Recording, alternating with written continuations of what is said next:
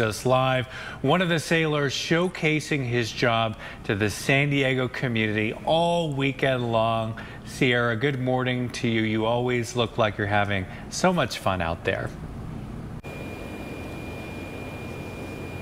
How can you not have fun? I mean, look how beautiful it is aboard the USS Jackson right now. The sun is rising over the ship. We're actually on the flight deck. You can see a couple of the static displays here, these two helicopters. Well, you're also going to be meeting lots of sailors today, the sailors that call the USS Jackson home and are serving right here in our own community. And that's really what Fleet Week is all about. One of those sailors is First Class Javier Alemán Real. So you've been in the Navy for quite some time. Yes, ma'am. I've been in for 13 years. Tell me a little bit about why you enlisted. When I was 12 years old, I saw a naval ship pull into the harbor of New York after 9/11, and that's what inspired me to join. When you were 12 years old, you knew you wanted to be a U.S. sailor. You actually immigrated to the United States, correct? Yes, I am from the country of Ecuador, down in South America, and in September 11, 1999 is when we actually migrated to Brooklyn. Wow. So tell me a little bit about welcoming people aboard the ship and how it makes you feel to show off what you do every day. It's very fulfilling having the opportunity to interact with the community. It's very inspiring also for little kids to see what we do. Tell me what you do on the ship.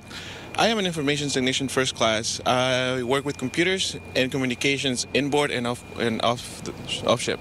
Skills like that translate into the real world too if you ever decide or when you retire from the Navy. Yes, they do. Basically as an IT outside in the world. So. Last question for you. What is your advice to the next generation of sailors? Be motivated, be ready to work, and be more patriotic, basically.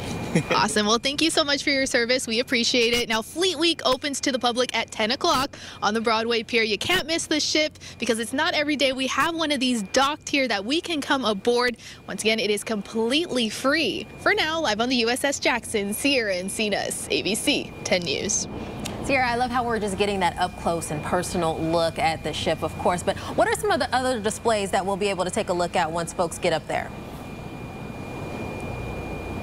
Well, come take a walk with me, Nate. There is a static display that's going to be right inside from the flight deck here, and it really shows off how every sailor is a firefighter because you can't really call the fire department on board if you are at sea and a fire does spark. And they have about 7 minutes to put on the firefighting suits to put out a fire here on the ship. And you know, every minute counts in a situation like that. And off the ship, they're going to have static displays with our Marines that call San Diego home and the Coast Guard.